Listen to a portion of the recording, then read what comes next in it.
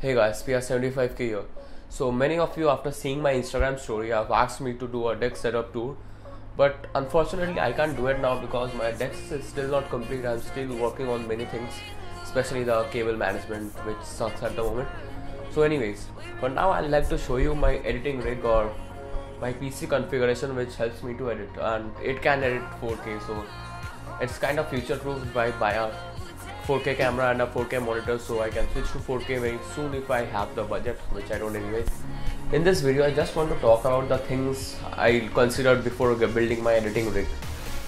So if you are into video editing and YouTube and all, so this video might help you, or else you can just quit it at the moment, or you can just watch it anyways. It will help me get some watch time.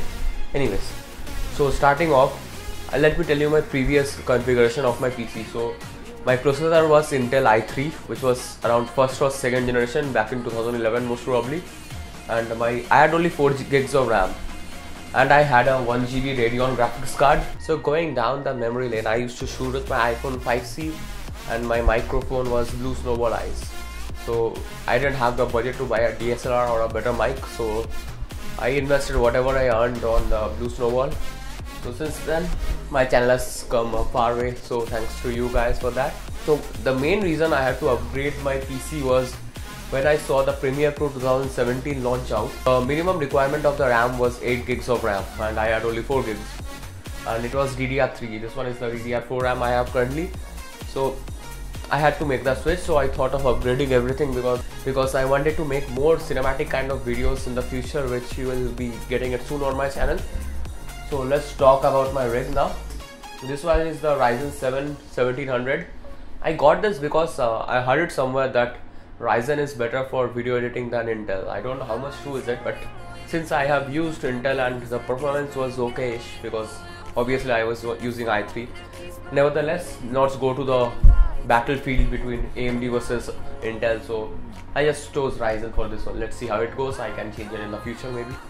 And for the graphics card, I chose 1060 Dual because I could have got the 1070, but there are only a few differences between the 1060 Dual, which is by Asus, and the 1070. So I preferred going for the 1060 Dual, and I also installed a 1 TB hard disk and a 120 GB SSD. So I regret that a little bit because I think I should have got the 250 GB SSD. So what I basically do is just I render my videos on the drive which has the SSD.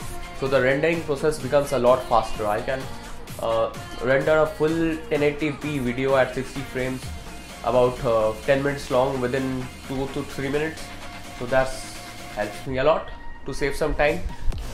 And I have 16 gigs of RAM, so the minimum requirement was 8 gigs, so I didn't want it to get outdated very soon, so I thought of getting 16 gigs. Audio is as important as the video, so I thought of investing in this Zoom H1,